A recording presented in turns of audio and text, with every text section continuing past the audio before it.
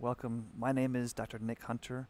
I work here at Preferred Physical Therapy, where we help people 40 plus stay active and independent, live free from painkillers, and avoid surgery, even if they've had pain for years. And today we're talking about 3 tips, 3 ways you can help prevent hip bursitis. Again, we've gone over some of those definitions of what hip bursitis is, what bursa sacs are, what the itis part of bursitis means, why it's inflammatory, how those things get irritated, and what other structures are commonly involved with this.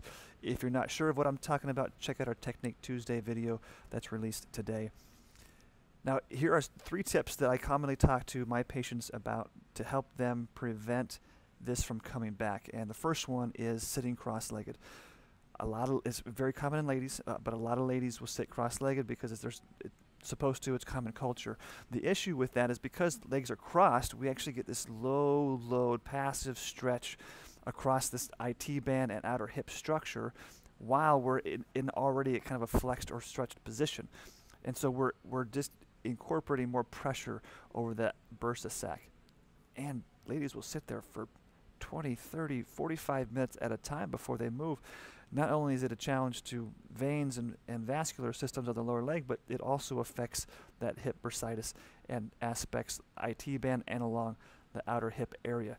So try and not sit any longer than 5 minutes in a cross-legged, legs knee across knee position. The other thing that you want to do is make sure in your fitness program you include specific glute strengthening exercises, particularly in glute med and minimus. What they help do is they help level the pelvis. So as we're walking, we don't want to get pelvic dipping or pelvic rocking. Commonly what will happen is we'll get pelvic elevation. We might have to hip hike, we call that, as we walk, and that's a sign of weakness. And so we're trying to get as much glute strength and specific glute strength into that program. And so some clamshells, some side-lying leg lifts, some side planks, banded exercises around the knee, helping to push the knees out, are all good starts to incorporate some glute strength, as well as classic bridges. There's a lot of aspects involved in those exercises to make them the most productive, the most efficient, and purposeful behind avoiding getting hip bursitis. And so if you have any of those questions, look at our YouTube channel. We've got a lot of videos, educational series on how to do those exercises appropriately. The last thing that you should include to help prevent this from coming back is a specific or targeted hip flexibility program. Now, when I say flexibility, a lot of people just think stretching, and that's an aspect, a component of flexibility. The other thing is capsular, or what we typically call non-stretchy or more rigid-like tissues that need to be moved. Now, obviously, we can't stretch or pull apart these tissues, make it more like fascia or joint capsule. But what we want to be able to do is mobilize and move or floss those structures in their arrangement or in their place so that they don't get adherent or sticky or stuck, causing reductions in flexibility. So we do want to stretch muscles.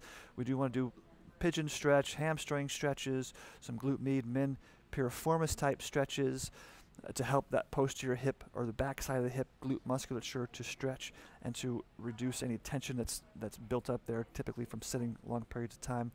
But we also want to do some joint mobilizations, some joint stretches, also some IT band flossing type exercises so that we can mobilize those more rigid structures and help them to stay free and clear without the actual ability to pull apart. We want to more floss or glide along the tracks that they're in. So those are 3 tips we can give you to help reduce or prevent any hip bursitis complications or hip bursitis symptoms from starting or coming back. Hope those help. If you have any more questions, feel free to check us out on YouTube. We have a lot of educational videos there, as well as our Facebook page where we have lots of discussions on ways that you can stay active and independent, live free from pain, and avoid surgery.